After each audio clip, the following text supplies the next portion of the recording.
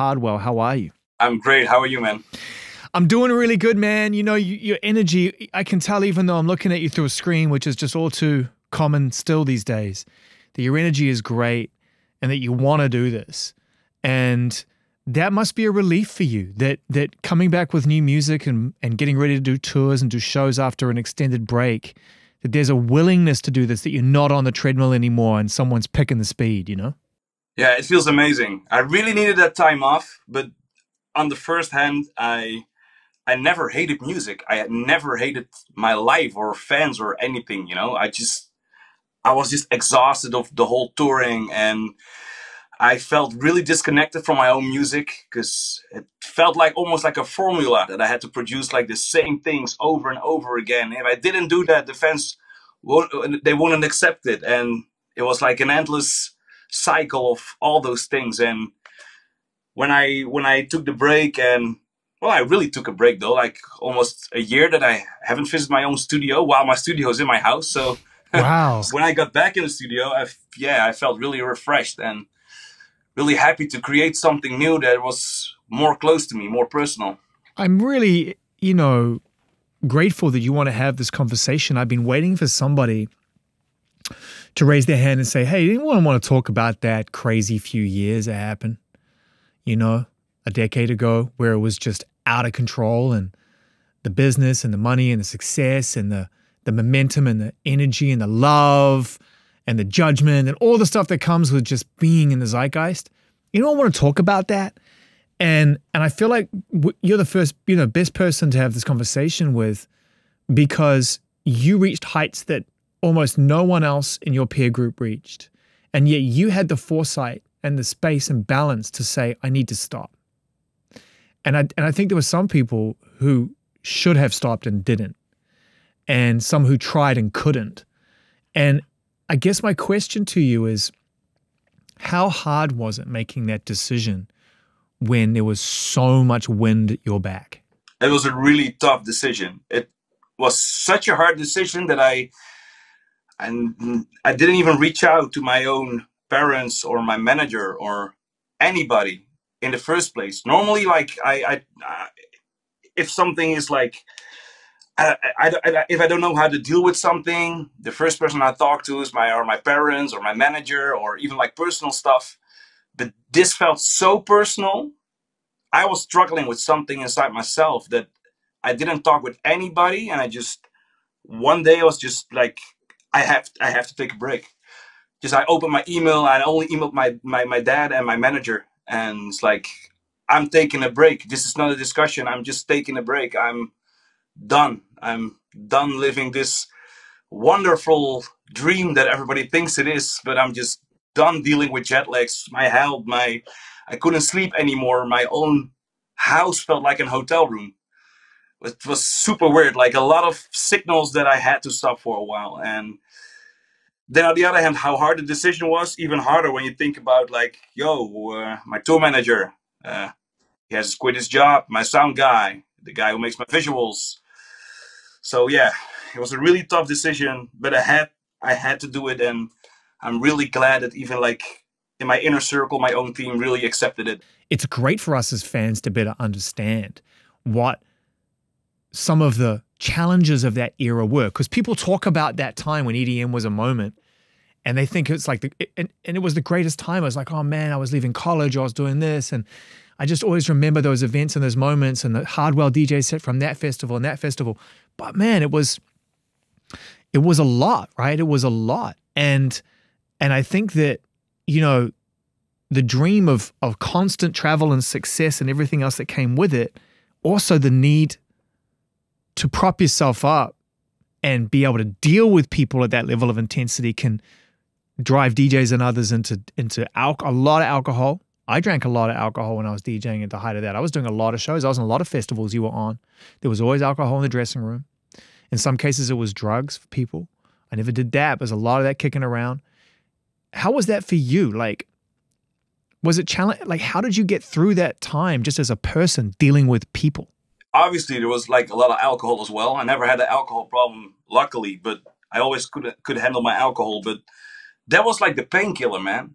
When you felt lonely, oh man, I'm tired. I just did 2 shows yesterday. Now I'm here. Tomorrow World closing main stage, whatever. Okay, vodka Red Bull. Here we go, and it works. But that's like the worst thing to do. Now I realize that, but at that point it was just normal. Luckily, I never used drugs in my life because I'm scared of it. That's like the biggest reason.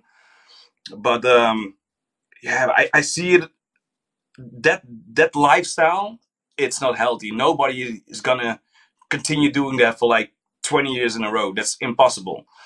Even on such a high, I did like 200 flights a year, and in combination with sleeping on in different time zones, drinking, not working out, eating a lot of burgers because you're basically living at the airport.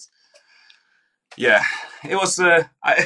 This is the part that nobody, as you mentioned, nobody talks about it, but there's a reason for it. Because a lot of people are like, why are you complaining, man? I've heard that from a lot of artists in different genres when we have conversations like this. There's a part of this, it's almost like a shame mechanism that makes people scared to kind of show that side of the life. But we need to know.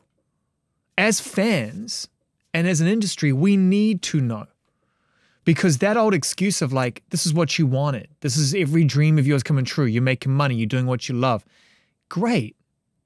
But I'm also a person. And with that success comes the responsibility to, as you said, keep people employed. There's a fear of not wanting to lose your position in the queue, right? I've got this success. I've worked hard for it. I don't want to lose it. Like, let's take a look at #1 DJ in the world, right? That matters in Mixmag. That matters in those magazines. That is a serious calling card, and you've won it multiple times. But you can honestly, like, I'd love to know what your thoughts are. Once you get to that cover, then the fear kicks in. Because what happens if I don't get it next year? Exactly. That's a pressure on your shoulders, and there's no way you can get rid of that because you are that #1 DJ. Oh, so that's it. That was my career. I can only come down from this point. You know, it's weird. And talking about that, that was like the weirdest year ever in my career because I worked so long. Like started in Holland doing all those shows, go to Belgium, Europe, eventually America, playing all the shows, becoming the #1 DJ in the world. Building a fan base. You become the #1 DJ in the world, and people don't buy tickets to see you anymore. They buy tickets to see the #1 DJ instead of Hardwell.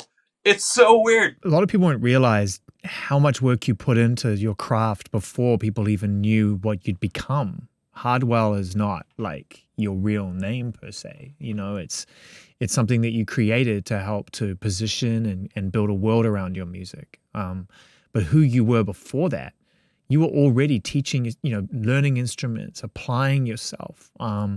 You were somewhat of a teenage prodigy. I mean, you were signed at the age of 14, right? I mean, in a way, you never got a chance to live a normal childhood. That's true. Yeah, I was 14 when I even started playing the clubs in Holland already and headlining festivals. And that's always like a story that comes back in every interview. But I had to take my parents with me because I wasn't even allowed to enter the nightclub under 18. So yeah, I was really, really young. And that really felt when I took that sabbatical. I really took the time to grow as Robbert, as a person, not as the artist anymore. Because I invested basically 90% of my time on this planet in the artist, in becoming a bigger and better version of myself as an artist, and never as a person. Robbert, can I call you Robbert? Of course.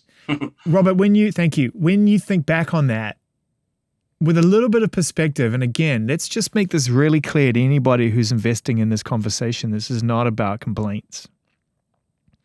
Neither Robbert nor myself are trying to establish this kind of grim reality around what success is, right? But it does come with a reality that needs to be acknowledged. And so with the benefit of perspective and hindsight, and you think back to yourself as a young child, when you're still a child, I mean, you're a teenager, but you're a young adult. You're not at a maturity level yet. Do you think it was healthy for you to start that young? Do you have any, not regrets, regrets is the wrong word because your life is as you make it and it's moving in the right direction, but do you feel like it's too young to begin to play in an adult world? Maybe yes, maybe no. It's, I think the difference is when you're like 14 right now, even like we can have, this is a different subject with social media nowadays. Like all those young, upcoming, inspiring producers, and I'm talking about like the kids from like 12, like 14 years old, before they know they got a record deal or like a release on one of the biggest labels. And it's not normal. Like, I don't regret being that young because I kind of had the right guidance from my parents. But if you don't have that, if you don't have people that really care for you, and I'm not talking about like a manager or whatever. No, the people who really know you, the people who will listen to you at your lowest point, tell the things you're most upset about. I get it. It's really important to have like a solid base, like a personal, like a family, and 9 out of 10 times those people are your parents. But it's really important to have like a solid base before you go into like a breakthrough like that, because at some point you will get like lost in this world. It is a maze if you walk in this world. It makes sense to me that you would have started so young because you grew up in a community where electronic music has such a powerful and strong foundation and influence around the world. That if you're into dance music, the term dirty Dutch is no mystery to you. And the idea of Dutch dance music is like at a forefront. I've spoken to many people who make dance music and electronic music at the highest level who often refer to the Dutch sound as the gold standard. As for you as a young person growing up, knowing that electronic music was already thriving, there was nothing for you to necessarily invent, but there was something for you to fit into. How was that process for you of establishing your name and your style in a city and in a country that already is so steeped in quality? I think what really helped is Thijs Tiesto. He's born and raised in the same super small city in the south of Holland where I'm from. And he was always in the news, like when he became the #1 DJ in the world and he did his first concert. And since he was from the same city, it's like, yo, if he can do it, I have a chance, you know? He's also a guy from Breda. He's not from Amsterdam. He's also from the same small city. And I just started working on my production skills, and that was like different. People don't even understand, like a lot of DJs that don't produce their own music, which is fine. But I was always working on my more production side, and after that I became a DJ. Creating music is always for me like kind of the #1, because then you can create something that doesn't exist, and that's always like the best feeling. And that's the even better feeling than that is creating something and then playing it out for yourself. Well, I think you made a really important distinction between the successful eras of dance and club music and of the past and the one that occurred from 2008 to about 13, 14, right? And that distinction, as you eloquently put, was that you were making and creating a sound, and then you had to go and play it for people and ultimately bring it to life. Before that, DJs were going in the studio with engineers and trying to bring their DJ sets to life through original music. You know, a lot of people were already playing clubs and DJing and touring around the world, and then someone would be like, you don't have a song to play. It's like, damn, I need to go make a song so I can play it out. You guys had to figure out how you were going to become performers. It was in reverse. And I can imagine that really raises the anxiety level too, because that room you're in right now, Robbert, Hardwell studio, is a safe place. What was it like when somebody came in with a packed bag and said, dude, shows to play, you got to bring these songs to life? Creating something in here, I always refer to that in my head as well. When I'm on stage, it's all created in this small room. Everything you hear on like a Tomorrowland or Ultra, it just comes from this room, me by myself creating music. It's just weird that it still doesn't get to my mind. I think a lot of artists will relate to this, but that you create something can come to your mind like really quick. In 10 minutes, you have like basically a drum loop, and that's the magic. That's the magic we can never really explain or understand. And then like millions of people are touched by it or listen to it, or you play it at a festival in front of 20,000 people. But that's the bit I'm really zeroing in on is that you have the ability and the talent and the inspiration and the guidance to be able from your peers of the past to sit in that room and conjure up magic. But then you have to go and lean into the process. And don't get me wrong, playing shows in front of thousands of people creates a magical feeling, but it's part of a process at that point, right? It's like, all right, I have to go and entertain people now. Do you think you're a natural entertainer, or do you have to learn how to do it? No, I really had to learn it. I think it especially with all the shows in the beginning that I did in Holland, it really took a lot of time for me to, well, get used to being on stage. oh, it's okay for a DJ to show that you're enjoying what you're doing. Right, right, You right. know, especially in the beginning, I was so focused on mixing. I just didn't want to make any mistakes. I was just focused on mixing and looking down, not looking at the crowds, just making sure that all my transitions were like and the right timing. And I'm glad you said that, because that shows a real detail and care toward the craft of DJing. Whereas I think what ultimately part of what undid the EDM craze is that after a while it really became more about the event and less about the craft of DJing. And if you begin in something which has a soul to it, and then you end up kind of cutting corners on the thing that truly matters in order to get to the end, it's the long slow goodbye of whatever that is, I think, at that point, right? And you're a DJ. You had to teach yourself how to DJ and become a DJ. How nerve-wracking was it when you'd find yourself in rooms with people who'd been doing it longer that you admired, and it was your turn to get up? Because DJs know other DJs, and we certainly know DJs who can't do it.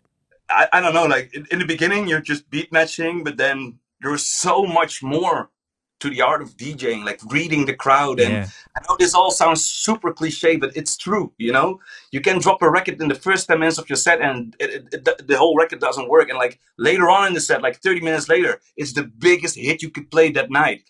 And that's just experience. You cannot learn that. Like there's no rule, there's no guidance, there's no book you can read to understand this. It's making hours in front of thousands of people and just naturally, I don't know, like it's like a sixth sense. I don't know. How welcoming and how supportive is the Dutch electronic music scene as a whole? Is it competitive? Does it challenge your ability in order to fit in? Do you have to justify your place? Or is it arms round each other right from the get-go and a desire to succeed as a whole? We're all like good friends in every genre. Even like you can tell that, for example, if you take Tiesto and Armin, or like from back in the day, when Thijs even was like a trance DJ, they even know all the hip hop guys in Holland. Like everybody knows each other in every single genre, and everybody's helping each other. And I think that's a good thing that Holland is that small. You can drive like 2 hours and you've seen almost every city in the country. And that's why everybody knows each other. And the music scene is really small. And I think that really helps. The competition is on such a high level. Like, I mean, like the standard of creating music and DJing. And that's why basically all the people always say, like, I don't know, I don't get this, man. Every DJ from Holland is talented. It's not talented. It's like the standard. So how would you sum up your time? Like, in particular, the couple of years before we went into quarantine? I really took some time off of music. Because I wanted to reflect on myself as a person, and if I'm gonna go back on stage, what kind of music do I want to play? I really felt disconnected at some point from. I really myself, like I felt disconnected from myself as an artist, even music wise. Was it challenging, Robbert, to not open the door and go in your studio? I mean, it's in your house. You are literally ignoring a room in your house. It is in the basement though, so I have to go downstairs to go to the studio. But yeah, I just, the moment I walked back into the studio, I just wanted to create whatever I felt like making. No deadlines, not thinking about, oh, this is gonna work on the dance floor, this is a peak time record, this is techno, this is trance, I don't care. I just gonna make music that I want to hear on a festival. And I just want to create music that I really feel. And I went back in my own vinyl collection, listening to records that I bought as a kid. Like, as you mentioned, I was like 14 years old when I started DJing with vinyl. And I just went back to all those memories. Like, what was the reason as a young kid, as a 14-year-old, why I bought this record? There was something significant in this record, a lead sound, a synth sound, a bass line. What did I like about this record and why?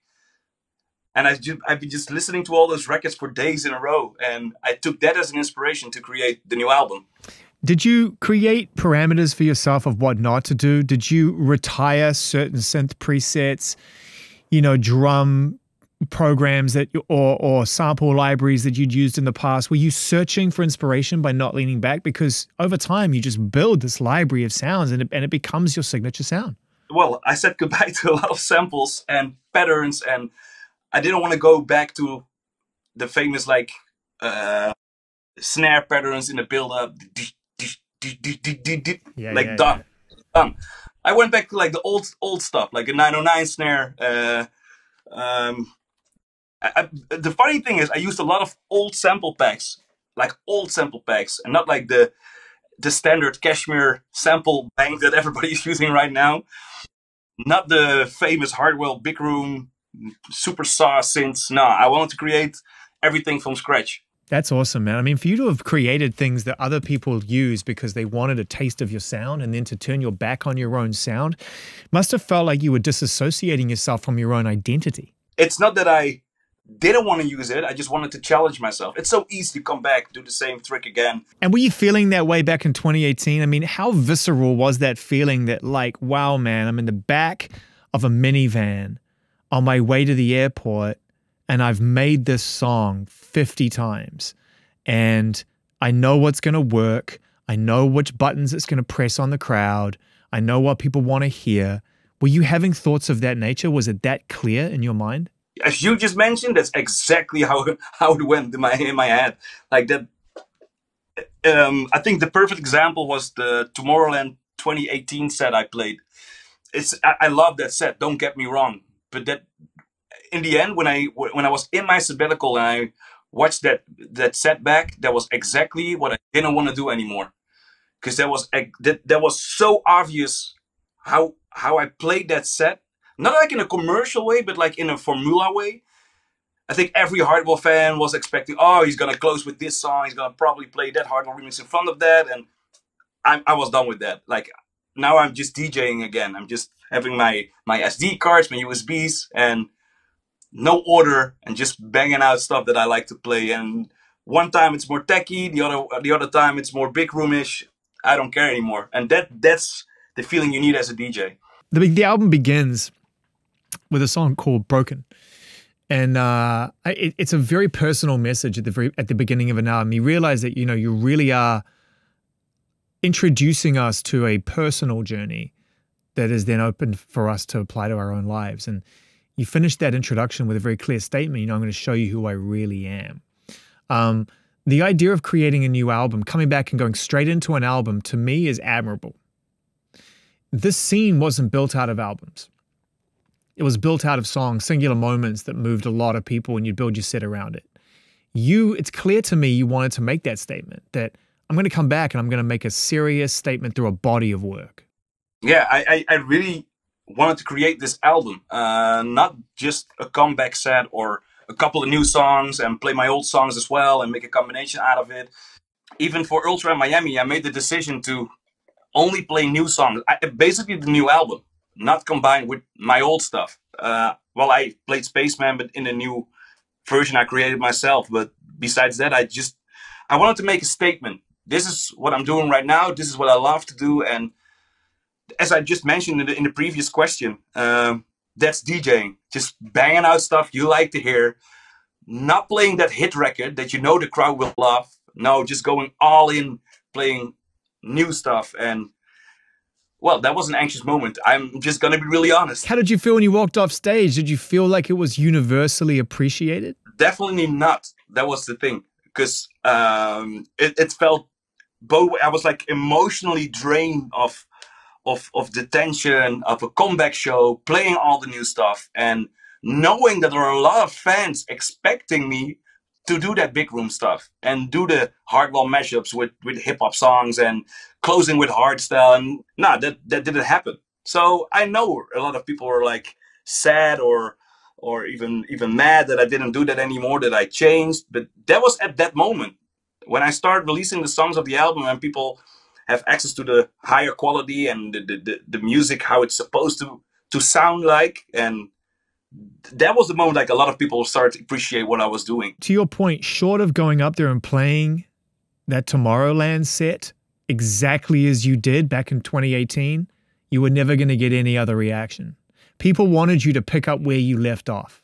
I really felt, even for dance music, it was time for a change, even for me as an artist. I think if you're a true fan, you will appreciate that I'm developing my sound and trying something new. I'm not saying this is better or my old stuff is better. Nothing is better. It's different. But it's great for an artist. I think you should appreciate as a fan, an artist, that he's trying to develop new stuff, trying new styles, try to combine new stuff. Same goes for Swedish House Mafia. They did something totally new. I love that Swedish House Mafia album. Yeah, it's amazing. It's not without its humor, Robbert.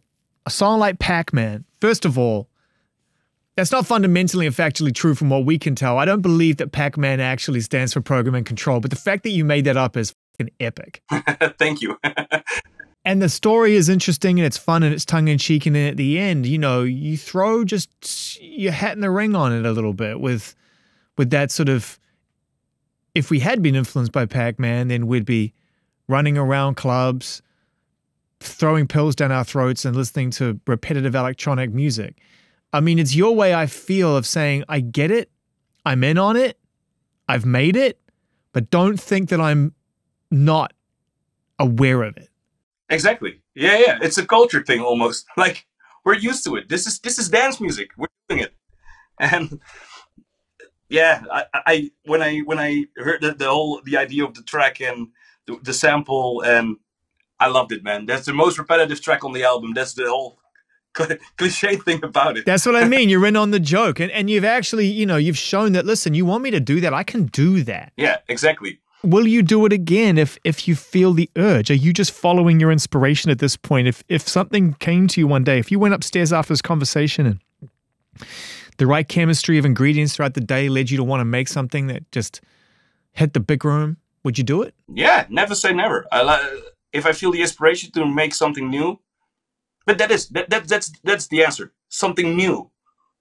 I'm not saying I'm not never coming back to big room, but I will always use that as an inspiration if it sounds refreshing. I'm not going to do the same formula again and making a copy of one of my older songs because it works or it streams. I will do that 100%. But if I come up with something new and which feels exciting to me, yeah, why not? I think about 2018 though, and I think about your decision to walk away, and coinciding on the same year that we lost one of the great artists of that scene and of music in general, and we lost Avicii. And I think a lot has been talked about and continues to be talked about, thankfully, about his condition and ultimately what contributed to the challenges that he faced. Was that sort of on your mind at that point? Were you aware that the wheels were turning off for people that you admired and for your peer group, and that in some respects you had to like focus on your health? Like 100%. Like for me, the death of Tim was definitely the trigger for me to, well, pull the trigger myself and like, yo, I'm taking a break. That's it. Like I'm losing one of my friends now, and worst feeling in the world. And yeah, there is no solution in between. There is no way you can still tour, and then obviously you can stop drinking, take more time off to start doing your workouts and that kind of stuff. But you still have to deal with the jet lags, the time zone, your relationship at home, not seeing your friends. That's the touring schedule. And I really wanted to take the time to develop myself as a person even more. I really felt like that I stood still as a person and that I only developed myself as an artist. And yeah, I needed that. I needed that break to I don't want to say like getting back down to earth, but living a normal life. That's the only thing that Tim said. He wanted to live a normal life, not being famous, not making music at a certain point. He lost his feeling of being a normal human being, and that's a weird position to be in. His influence was so far-reaching and his talent was so clear, so gifted.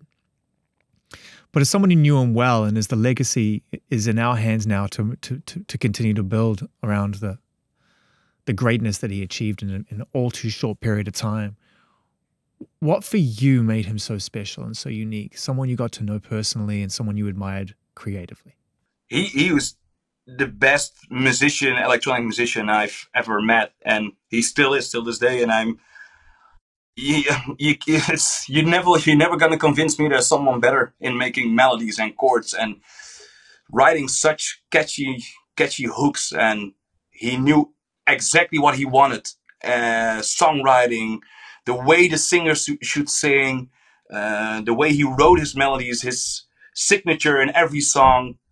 still being super diverse. He could make like a super rolling electro song with Lenny Kravitz. On the other hand, like Wake Me Up with a country hook in it. It's unbelievable. And even as a person, you know, he was such a nice guy, such a humble person. And yeah, I'm really glad we did so many shows together, and yeah, that we became friends over the years, and I learned a lot from him. When I think of him, I think of Silhouettes. I know it was an early cut, but I just remember the first time I heard that, and the way the progression, just the dun dun dun dun dun dun dun dun dun dun dun dun dun dun dun, and this the way he finds his way back to the start, to me was like, this is Mozart, like this is Beethoven. It was truly unseen in dance music. There was no way you could make music like that, not even in trance music, because they always kept going with the same arpeggiators and the same chords and the same emotion. And Tim came with chords. Not even if you strip those songs down and take away the 4x4 kick drum, even if you consider it a pop song, it is next level. Not even, it was even seen in dance music. Man, I love to hear you find a new voice through your music. I wish you all the best on this tour. Sold out, back in the big rooms, bro. But I just know that you're in charge now. Thank you for having me, man. Thank you.